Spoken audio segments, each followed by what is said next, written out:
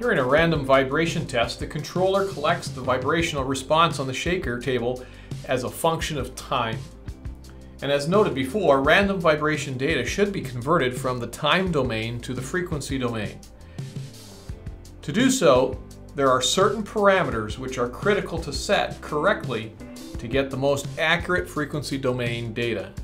In today's lesson, we want to talk about the lines of resolution. Random vibration data is generally displayed in the frequency domain as a power spectral density plot, a PSD. This plot shows the mean square acceleration per unit bandwidth. In this case, acceleration squared per frequency, g squared per hertz. The calculation to convert the time domain data into the PSD plot is a bit of a complex concept, but can be summarized generally with these 4 steps. First, divide the time history file into frames of equal length time.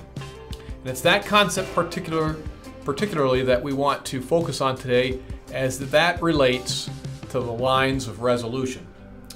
But the other 3 steps are these. Secondly, calculate the FFT for each frame after applying an appropriate window function. Third, square the individual FFTs for each frame and find an average. And 4, normalize the calculation to a single hertz. Take that average from number 3 and divide by the frequency to get a normalized value. The first step in taking the time domain data and converting it into frequency domain, in other words, to make the PSD, is to take the time domain data and cut it into equal length bins.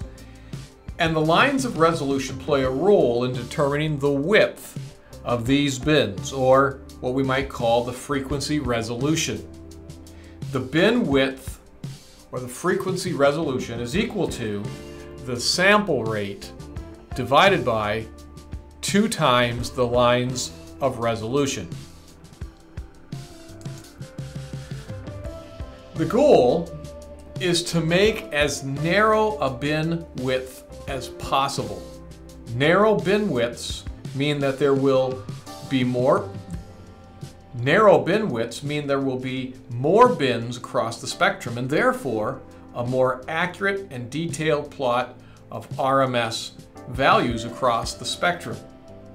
In our equation, for a given sample rate, the more lines of resolution you have, the smaller the frequency resolution, or the smaller the bin width will be. As you can see on this screen, we have captured some of the general parameters in a random vibration test, and I set the sample rate to 16,384 and the lines to 26,000. And with those 2 settings, the frequency bin width will be 0.25 hertz, a quarter hertz.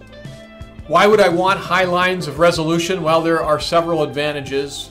One advantage is this. We've already mentioned it, that you will have those smaller bins.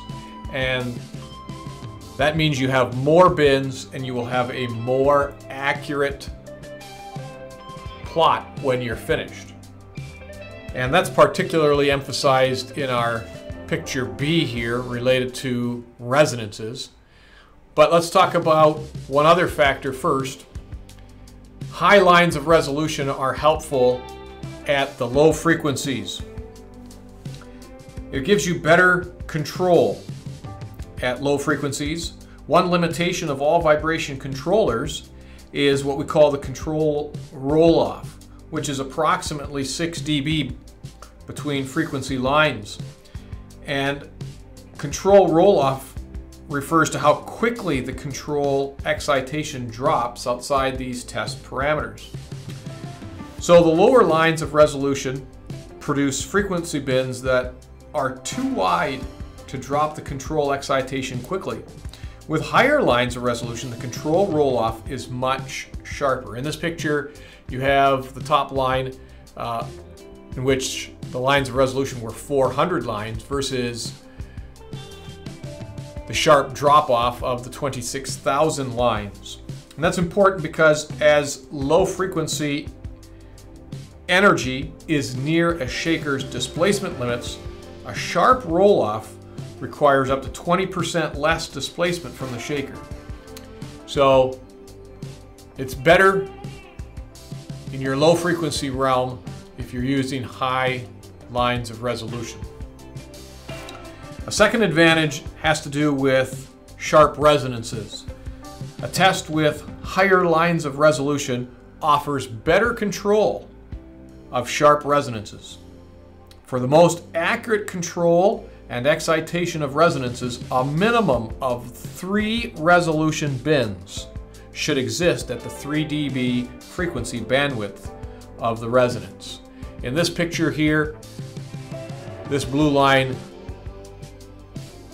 was the result of using 400 lines of resolution. The red line with 26,000 lines. And you can see that there's significant difference in the resonance peaks between these two resolutions. And so you want to, as a rule, choose high lines of resolution as you go through the process of transforming time domain data to frequency domain data.